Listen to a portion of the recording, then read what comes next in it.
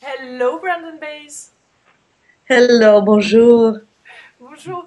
Tell us about your latest book that you wrote with your husband Kevin that is called Consciousness, the New Currency. So, what is in that new currency that you're referring to? Well, I'm referring to consciousness as a currency because we're at a time in history where there's been, in the last 10 years or more, there's been a lot of disasters that have been happening worldwide. What with tsunamis and hurricanes, and then we've had the whole September 11th and the Bali bombings, and then the Iraq war, and now the financial crisis. And it's gotten to a point where everywhere we look, we don't know where the next catastrophe is going to come from. And it always used to seem that these catastrophes happened in some other country to some other people. But right now, it's getting very close to home. And a lot of people are out of jobs. And a lot of people who are in jobs are terrified of losing their jobs. And so it's a scary time. And what's been happening that I see, and the journey work, and that's the name of the work that I do, it travels to 38 countries in a year, and it is translated in 22 different languages. And so I travel 44 out of 52 weeks in a year. I'm traveling around the world all the time, and I see what's happening in our world right now. And people are responding to this media-induced fear consciousness by shutting down, by getting frozen and paralyzed, incapable of moving. They're holding on tight to their funds. They're at work and they're so terrified of losing their jobs that they're not able to open up and get creative.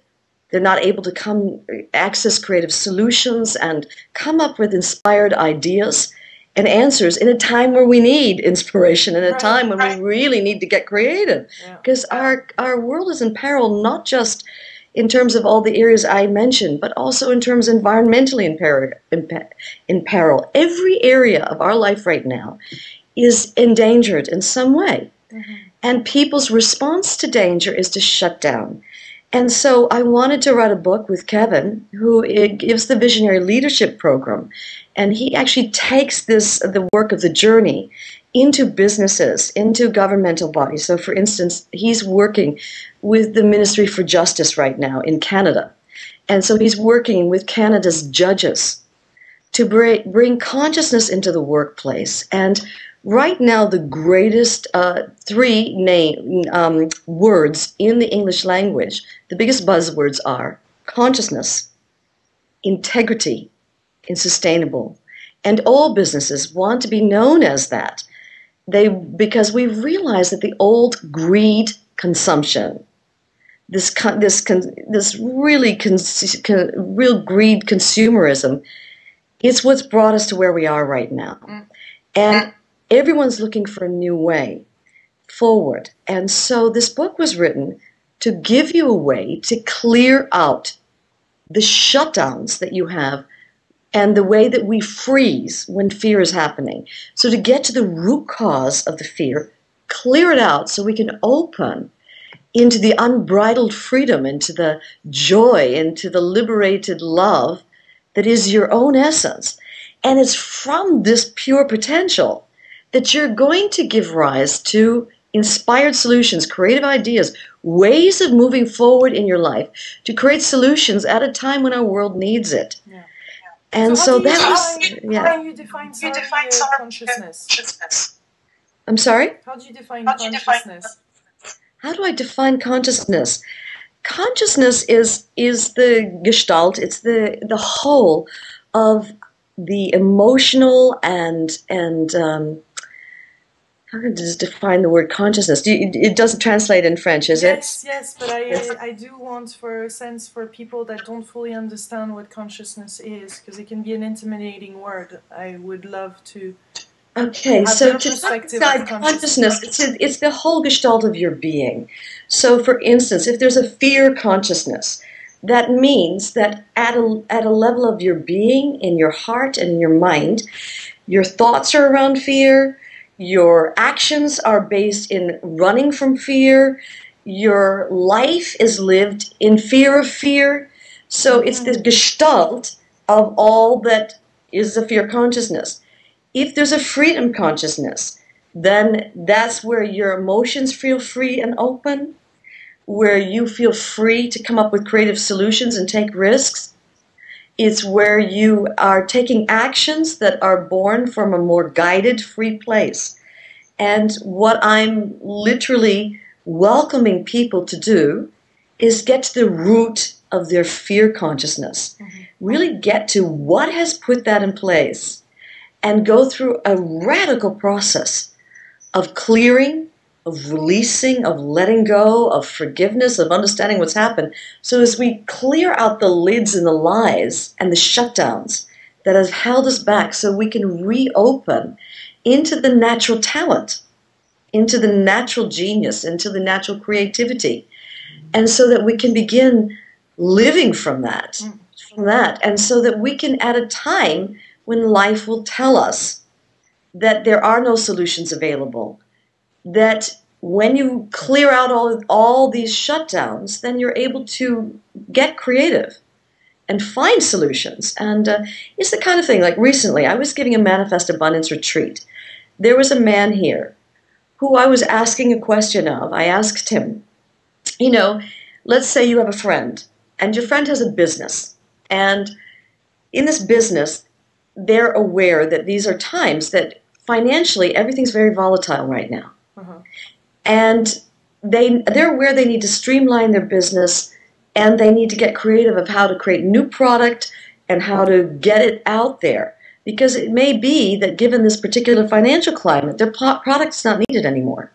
It may be that they can't work in the old way anymore. And so as a friend, you're there to give them all the ideas of how they can do that. And the man said, I would have no problem. I'm a successful business owner. And he said, I'd come up with dozens of ideas. I can think of them right now, even as you're asking me the question. Then I asked him another question. I said, well, okay, what if it were your business? And we're in a financially volatile climate. You don't know if your product is going to be usable anymore, or if people are going to be able to buy it, or even if they'll want it anymore. You know that you have to streamline. You know that you have to come up with creative solutions. The man froze and started to shake. And he said, Brandon, that is exactly what is going on right now. He said, my business is in peril. He said, there's danger here. I know I have to let people go. I know I've got to get creative. I'm terrified that people won't need my product. I'm afraid of losing my livelihood. I'm afraid of my employees losing their livelihood. And I'm completely frozen and immobilized. I cannot come up with one creative solution. And by the end of doing the whole work that's in the book, Consciousness is the New Currency, we did the entire Manifest Abundance retreat. At the end of that, he came to me, and we had done some vision questing and some brainstorming. He said, my God, Brandon, I have hundreds of ideas. I know exactly now how to open up, how to move forward with my business, how to be guided. My God knows I've had this business for 20 years. No one can know better how to run my business than me. He said, but the fear consciousness was shutting me down to the degree that I was incapable of acting in a way that was creative. And he said, I'm on fire. And later I heard from him that his whole business took off in a whole new direction. He was able to keep all his employees, and they started marketing a new product. And this is what I mean, that consciousness is the new currency. That if you can open up into your pure creative potential at a time when life will tell you there's no answers, that everyone's in danger, if you can listen to an inner guidedness and let yourself be inspired by that guidedness to take conscious action, then you can be part of the creative change our planet needs.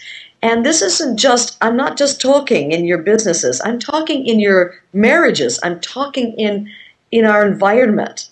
You know, right now, for instance, I'm sitting in an apartment where I'm looking at my eco home that's being built just down the street. And our entire business is a sustainable business where we have company cars, where the people that work for me have cars that are the #1 car of the year for environmental reasons. And so there's ways that we can, all of us, be creative environmentally, and in our business, in our personal lives, even with our sports activities, on all levels of being, we all have what I call silent saboteurs. Mm-hmm. And these silent saboteurs shut us down. And what the consciousness, the new currency work does is it helps you get access to these silent saboteurs and go through a radical process of healing and clearing so that you can reopen to the potential that is already here. And I always say no one can give you that potential. It's not a process of adding anything in. It's a process of subtracting away all your shutdowns, your lies, your limitations, so that you can reopen to that essential guidedness. Mm-hmm. Mm-hmm. And then you see abundance everywhere in all forms, because abundance is not necessarily money, right? Absolutely. Money is abundance is an abundance of love, abundance of creativity, an abundance of health, an abundance of joy.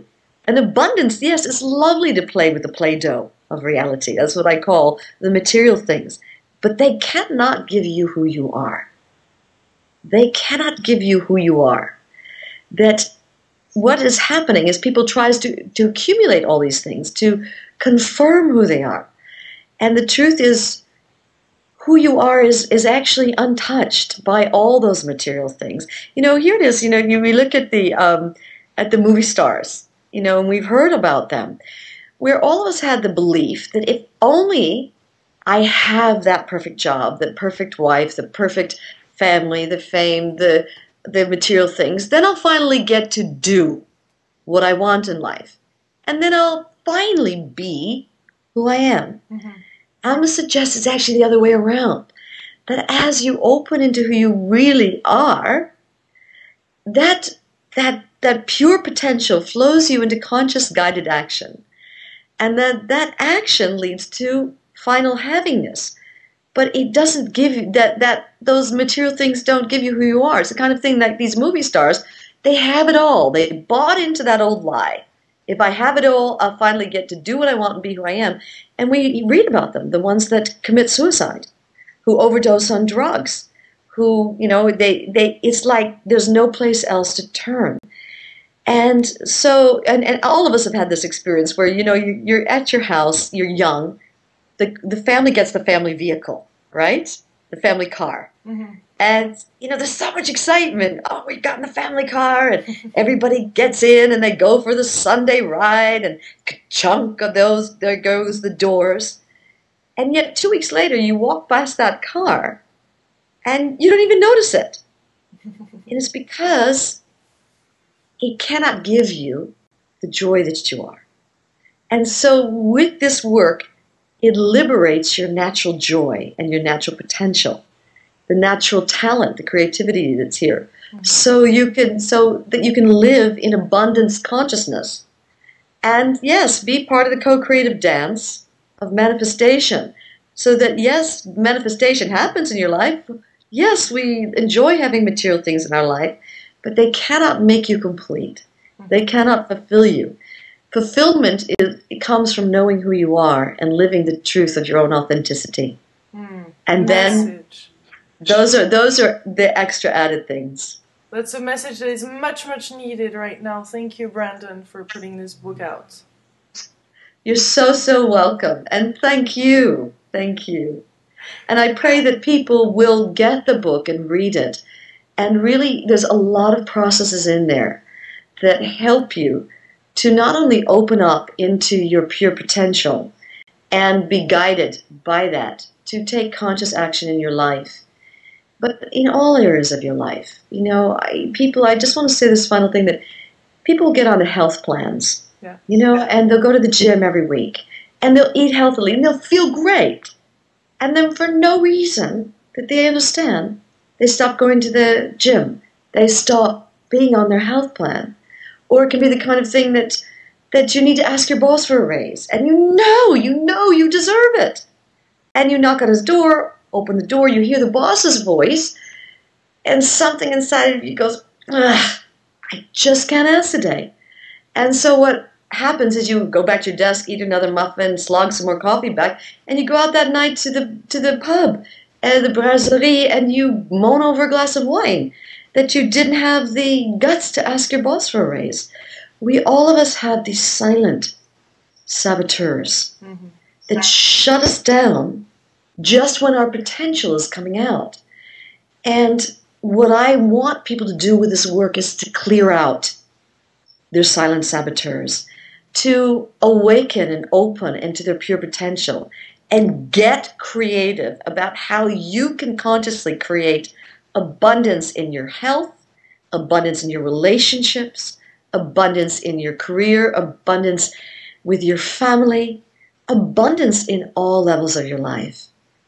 And so the work is there for people to take, and so I pray that they will read it and do it and use it. No, definitely. I read it, but I definitely feel that a lot of people out of this will want to read it. Thank you. Thank you. Thank